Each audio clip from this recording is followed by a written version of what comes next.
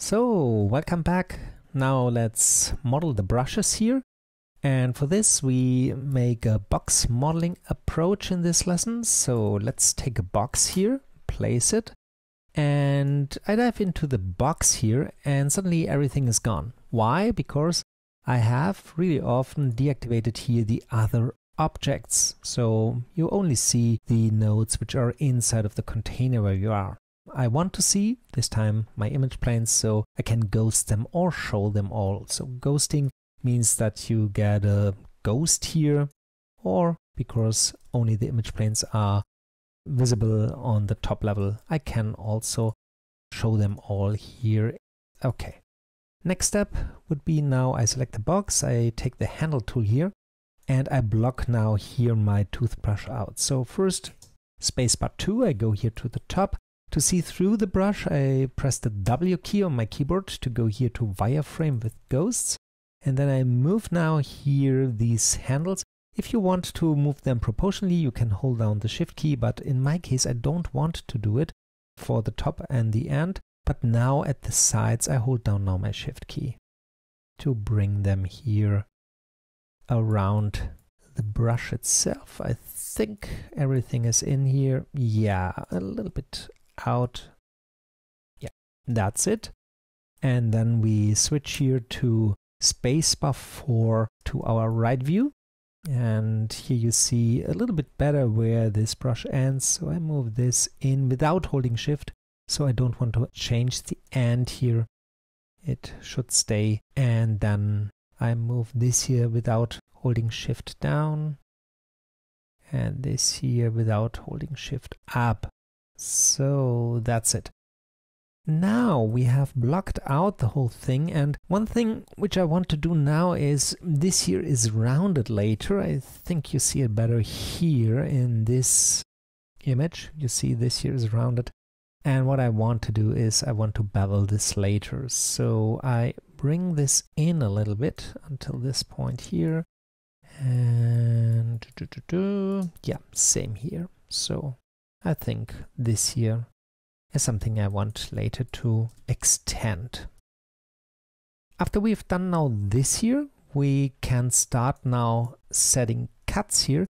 And for this, I think that my image planes are a little bit in the way. So you remembered I said that I removed all the pre-transforms here, so everything is 0 here, or 1 for the scale. And that's now my big advantage. I can now go here to the top plane. I select it here, and I then go to translate and move it a little bit down, so minus 0.1 for example. So I bring it down here, so it's in the back. So if you now look with spacebar 2 from the top, you still have, because this is an orthographic view, the same perspective. So everything is still the same, but it's not in your way anymore. And the same thing I want to do with the side image. I will have to move it into this direction. So let's try the same here, not negative this time, positive. Yeah, that's it.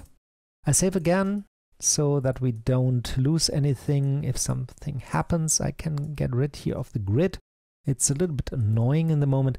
And then I want to have here segments or cuts. So let's go back to the box, and to have a whole bunch of cuts, we can use the Polysplit node. You can reach them by changing your radial menu here to Poly Modeling, press the C key. Here you have all your polygon modeling tools now, and you can use Polysplit here. But Polysplit here in the radial menu is setting a cut separately. If you want to have a whole bunch of loops, edge loops, what we want, we have to use edge loop here. It's the same node, it's Polysplit, but yeah, this is the difference between these two entries or items in the radial menu. So we go here and say edge loop. We have a Polysplit node here now, and normally you move now here to the point where you want to cut. But what I want to do is I want directly to have a bunch of loops. So I say, for example, I want to have 12 loops here, and if you now go over your object and click once, you get your 12 loops here on the whole object here. So that's a thing you can do here. And then I go now here into the top view and start with edit nodes to now shape this form a little bit more. So To get this, I switch here to the select tool. I go to the points here. Remember that we have 2 points here underneath each other, so make sure that you don't have select visible only active. It has to be inactive. And then I run through and start doing that. And now you see it's not perfectly aligned, so you do it now by eye, and I orient myself here on the right side. So I select these 2, which are 4 points. You can check this here under the eye. So if you hold down your mouse here, you see 4 points are selected, and then you use here your tools. Scale is E, and then you can start scaling it. And I scale it only in one direction, in X, because the brush is not really perfectly rounded. So yeah. Then I deactivated my secure selection, what means that I now can select directly with my scale tool the next points.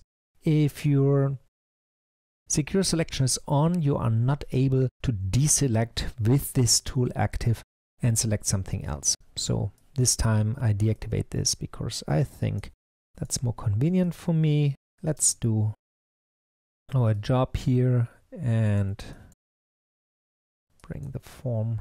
Yeah, this was my reference at the start. So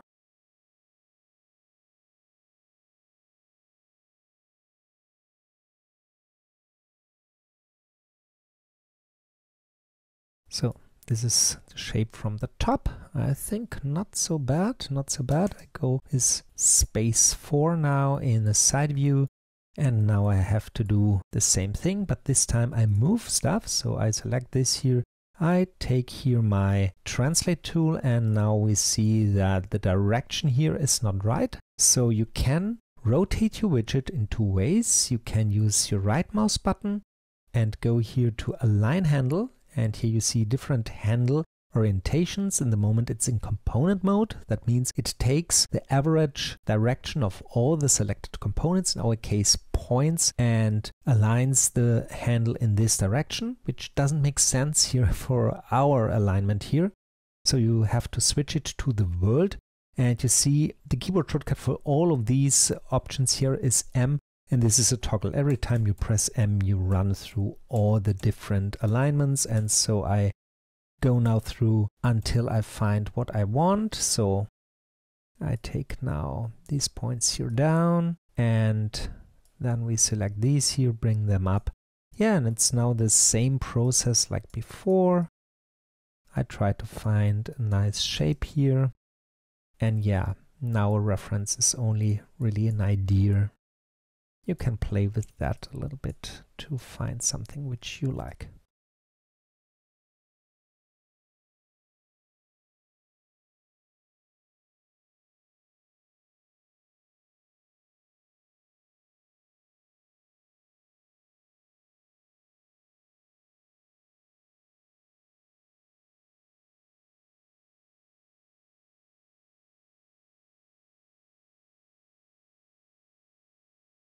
Okay, now we are through. Let's check it here in the 3D view. I press W to see it now as a filled object. I think not so bad. We can later test this with a subdivision on it, but now we need the ends. So S, and then we need here 4, or clicking here to have this polygon here. And now we want to extrude this, so press the C key, poly extrude. I bring it out a little bit, switch here to the top view, W on, something like that here maybe.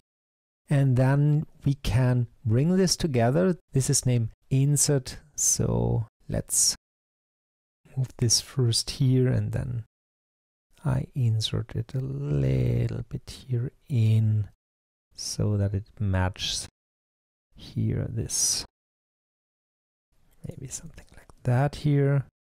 Yeah, and if you now see that here, you can say, okay, from the side here, let's go here, and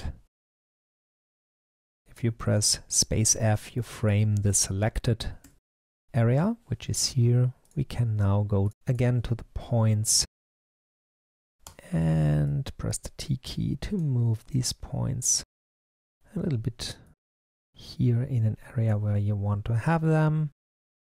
Spacebar 2 for the top view.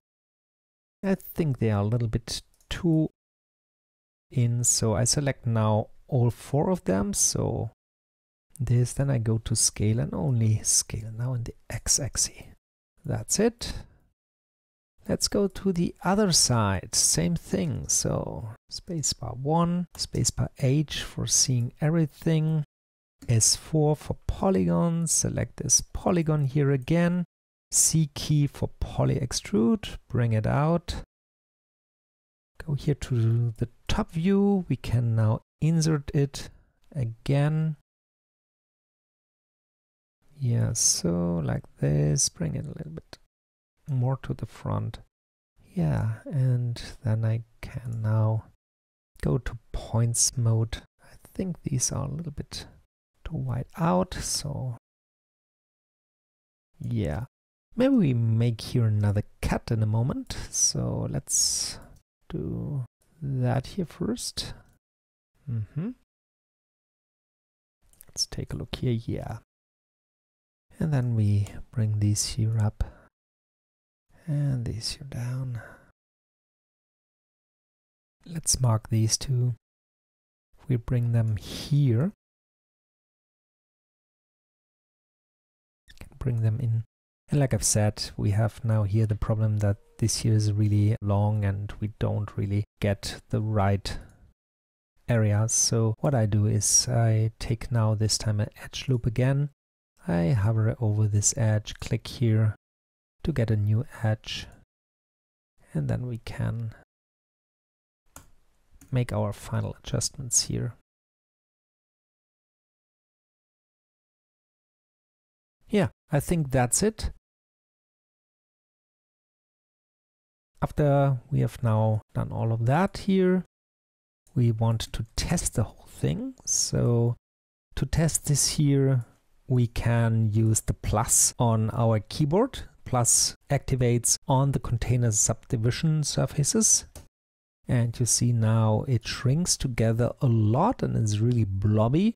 The reason for this is that we have really few polygons here in this area, and it's too round for my taste because we have form. So Shift minus again to deactivate that. If this doesn't work, look back to the banana project there. I talked about changing your keyboard settings if needed. So what we want is more sharp edges here. So let's take a PolyBevel this time. Shift enter. And if we now start beveling, you see that our whole toothbrush is now beveled, which increases the poly count, yes, but brings the problem that we also have here cuts inside of the brush, which I don't like too much. I only want to have them here on the outside. To prevent that, there's a really cool option inside of the PolyBevel, and it's a little bit hidden. You see that we have here exclusions, and if you open this up, you can ignore the flat edges. And if you do so, you see some of these bevels here are vanishing. And here you have an angle which Houdini uses to define what is flat. And now you can go in here and bring this angle a little bit up until you see exactly only the edges beveled which you like. And this is something you have to really close look here, that you don't overlook something. Yeah, and I give it a little bit more angle so that I really don't miss anything. And I think that's good. And now we can press the plus sign on our keyboard, and now you see we hold more this shape here inside of the cage. If you want, you can now change the distance a little bit. I go in here and make it a little bit smaller or bigger. So it really depends how round you want to have now here the outside of the brush. Yeah, and I think I'm happy with that. So now we have beveled everything. Don't forget your normals. So normals again, by face area, I take 89 and then we test it later, and then we make our first null here and say this is our brush, make it black. C key again to add and remove the color swatches, go out here, and now we can look over that. That's now the shape, and if you now press Shift W to remove the cage, you can now see, if you go here into shaded view, that's now our form we've created, and I'm really happy with that. And we can now go in here and make it here a little bit more beefy if you like, but I don't think that I would do that now. I think I'm happy, and yeah, we see each other in the next lesson.